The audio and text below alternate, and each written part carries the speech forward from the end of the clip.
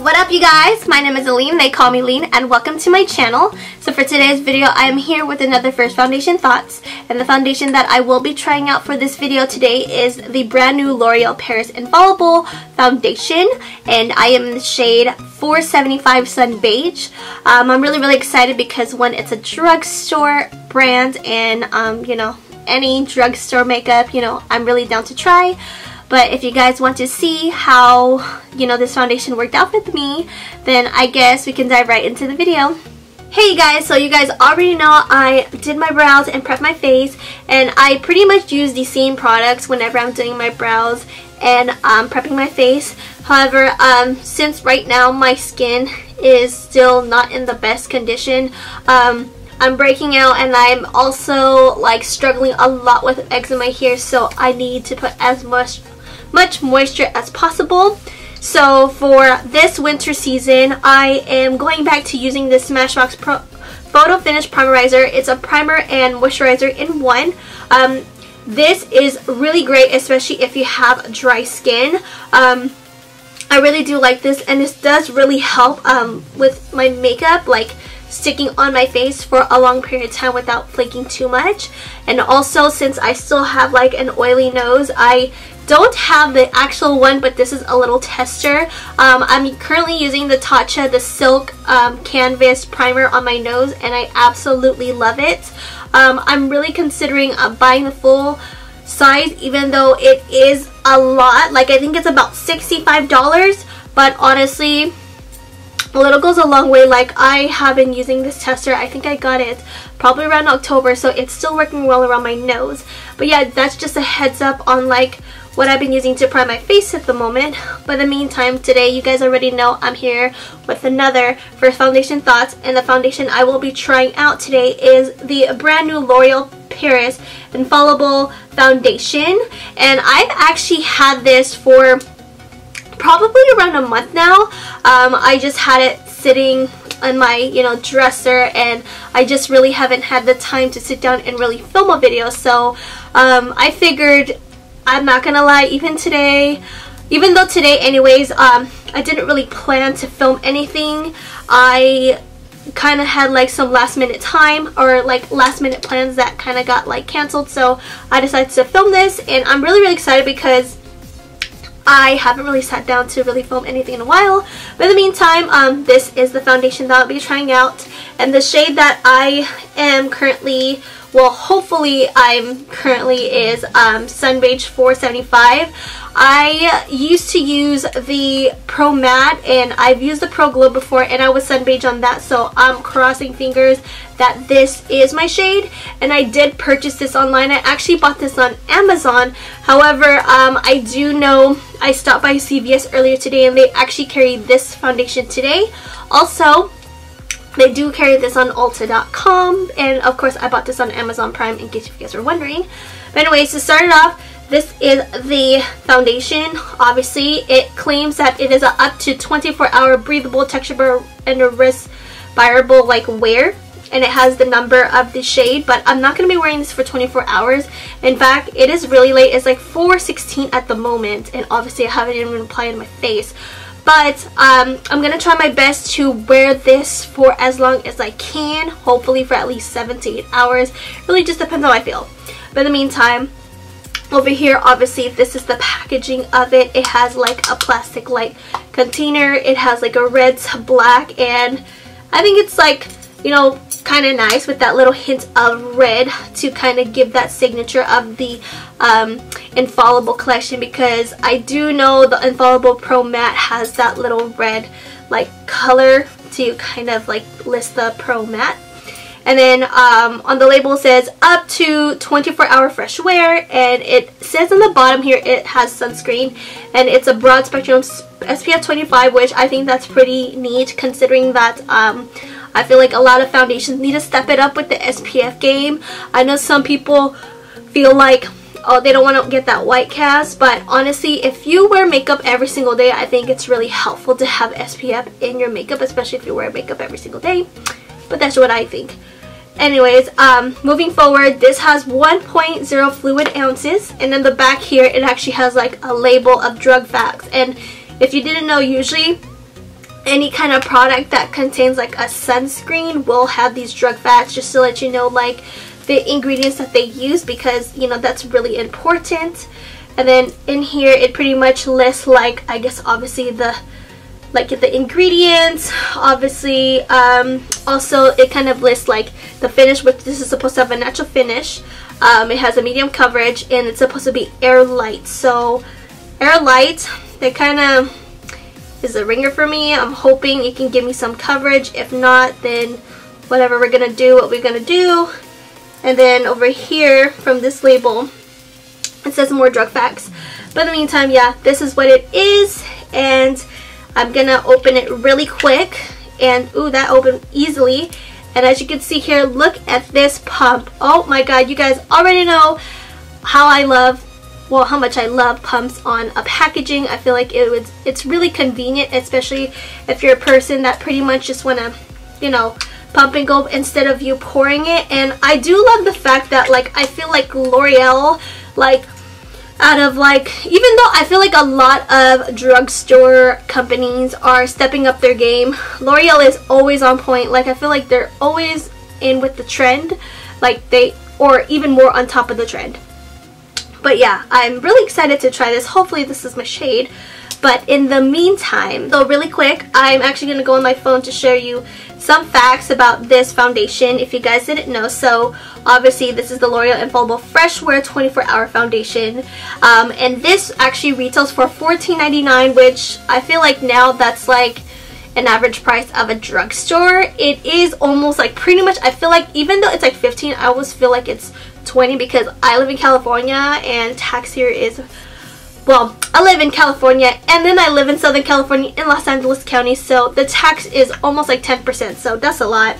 However, the good thing about this foundation, as I'm looking up the information on Ulta.com, by the way, they have 30 shades, which I think is really great.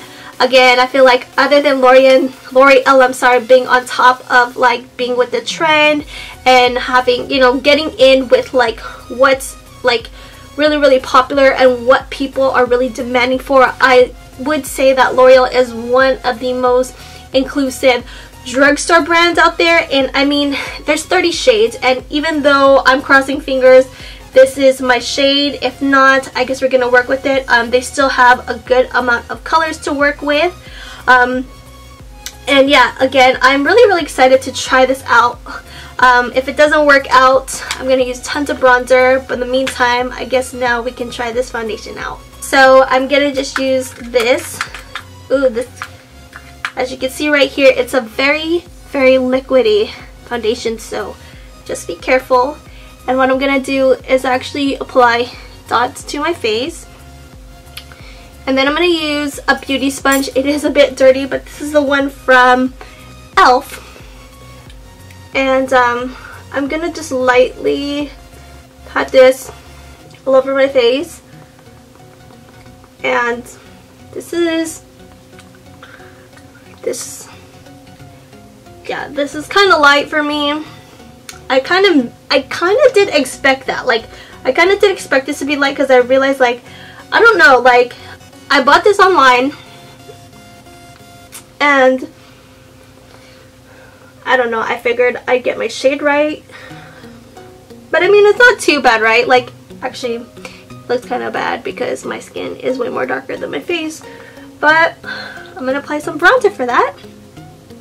But so far, the application is pretty good. I mean, obviously, I don't damp my beauty sponge, by the way, but it does blend really nice.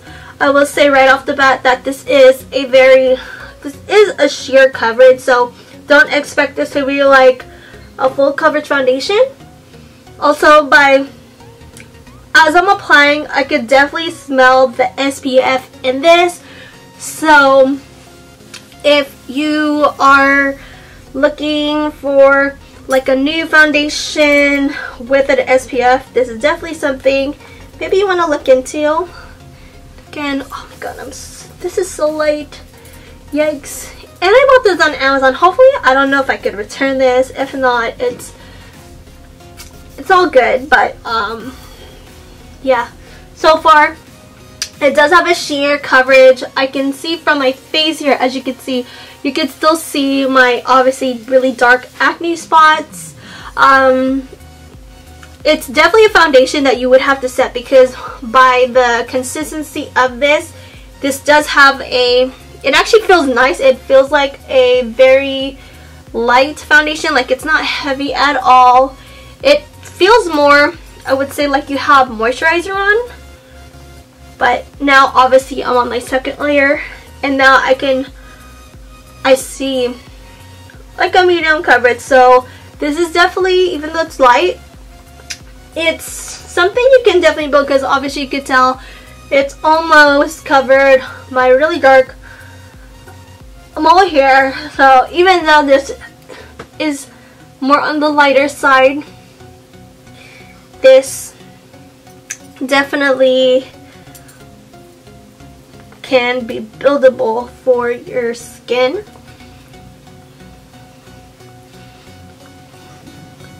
And I think so far, yeah, my face looks, from on the camera I feel like it looks fine, but in person I can definitely see the white cast, and this is where I can see why some people don't really like sunscreen, because sunscreen obviously can give you a white cast. But again, I don't really mind it if it's protecting your skin. But now, as you can see, this is the third layer. You can still see a little of my acne spots, but it's not too bad. So this is 3 layers, and I think that's pretty good coverage for a lightweight, kind of almost sheer foundation. So now I applied 3 layers, and I'm gonna finish the rest of my makeup off camera, and then I'll show you guys the final look. So you guys, this is pretty much my completed look for this foundation. Pretty much all I did was add some extra concealer on any places where I needed extra coverage. I also used a lighter concealer under my eyes to brighten it up.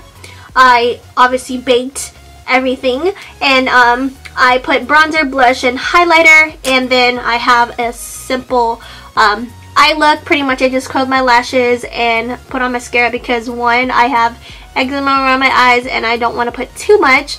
And I am using a lip gloss today. I'm using the ColourPop Ultra Glossy Lip, and I actually really like it. It kind of reminds me of the Fenty Beauty. However, I feel like, I don't know, something about this I just really like. But yeah, this is the completed look, and now I guess what I'm pretty much gonna do is document throughout the day. I'm gonna try to wear this for as long as possible. It is 12:48 right now, so it's actually much more later than my usual like time where I, you know, work with these first foundation thoughts. But yeah, this is the final look, and in the meantime, let's see how this foundation works out. So you guys, it is about 12:50 right now, and I'm here for my first check-in for this foundation today. And here's a close-up how everything looks like so far. And don't mind the water, I just drank some water because I was literally coughing up a storm for no apparent reason. But in the meantime, this is how my face looks like so far. So far, I do like the wear of this foundation.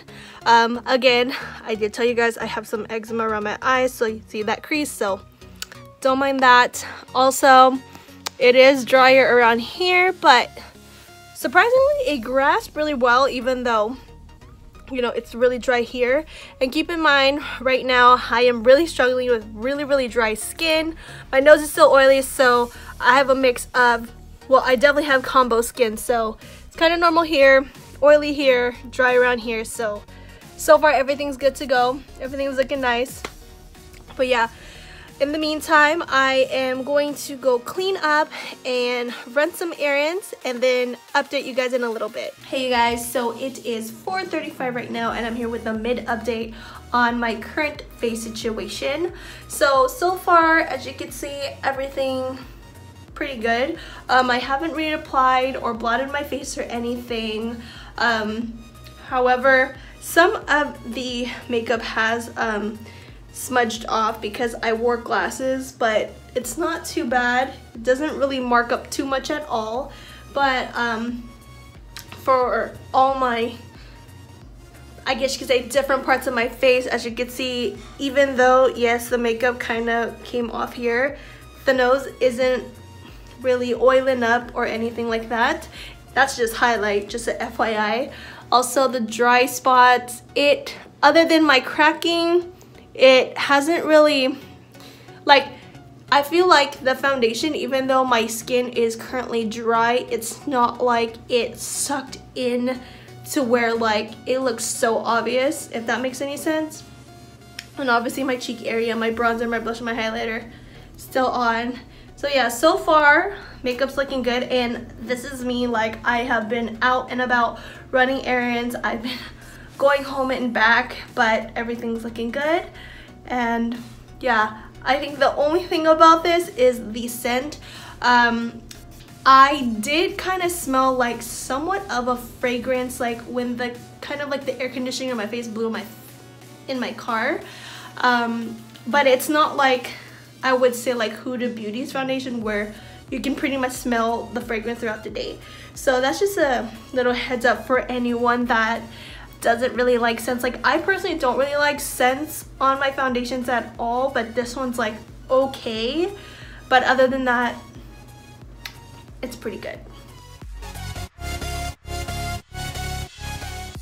Hey guys, so I am now here for my last and final update for this foundation, and by the looks of it, it's not looking cute. I'm sorry, I'm looking like a hot mess. After my last update, I took a nap, I fell asleep, and now I've been just doing errands, and my makeup is like, it's there and then it's not, but I'm looking like a hot mess. But anyways, just to show you guys how my face is looking like, as you can see, the foundation, it's weird that it looks like the foundation is starting to fade, but my bronzer, a little bit of my blush, and my highlighter is still there, which is kind of interesting. As you can see, the makeup is still on my nose. Even though it's oily, it's still there, like it's just sitting there. As you can see around my eyes, the makeup is starting to fade, and this is where I have my eczema. Over here, it's starting to fade as well. So yeah, my forehead also, obviously a little bit of this is faded, but yeah, this is how my face is looking like. I'm looking like a hot mess. But I will say this, it is a nice foundation. Like, I don't completely hate it. Like, I've had it on since 12:30, and then now it's 9:40. So I've had it for about 8 hours, which isn't too bad, but I guess just a little heads up. If you're a person that's oily, you can wear this, but I guess like after a certain hourly mark, depending on how oily you are, I would blot. Also, if you're dry, maybe I would kind of watch out with this foundation, because obviously my dry, you know, area is like the makeup's pretty much faded. As for normal skin, you could also work with this as well, but I don't think this is a 24-hour foundation at all. Like, I don't know, it's looking like a hot mess. Like, I look like a hot mess. But again, I don't completely hate it, because like when I did my last update, it still looked pretty good. But this, now I'm on my 8-hour mark technically. Not something I would wear. Or maybe I could try this again, maybe with a different primer, or maybe do my usual like blot and then like add some powder just to touch up. But yeah, this is pretty much my face with no touch up. So yeah, again, keep in mind, if you have dry skin, I don't know if this foundation would be good for you guys, but yeah, I don't completely hate it, but I definitely might have to redo this again. So I hope you guys enjoyed my first foundation thoughts on the L'Oreal Paris Infallible foundation. If you guys like this video, don't forget to give it a thumbs up, leave some love down below, and of course don't forget to subscribe and click that notification button. I upload videos every single week, and many of my videos are pretty random. I can do things from makeup related, beauty related, skincare related, music, and even food, and maybe on the occasion if I have a time, you know, random vlog. And also I do have social media. I have a Twitter, Instagram, Snapchat, but I am on, my Instagram more. If you guys want to follow me, my social media handles are all linked to that. And just to FYI, this year I am starting off a Song of the Day project where I post a song every single day on my Insta story. So go check that out. But yeah, I hope you guys enjoyed this video, and I hope you guys enjoyed my thoughts on this foundation. And until next time, sorry I had to cut that really quick. I was coughing up a storm, but anyways, I hope you guys did enjoy this, and I hope you guys enjoyed my thoughts on this foundation. And if you guys want to see more, then of course don't forget to subscribe. And thank you guys again for stopping by, and until next time, it's been real, and I'll see you soon. Bye!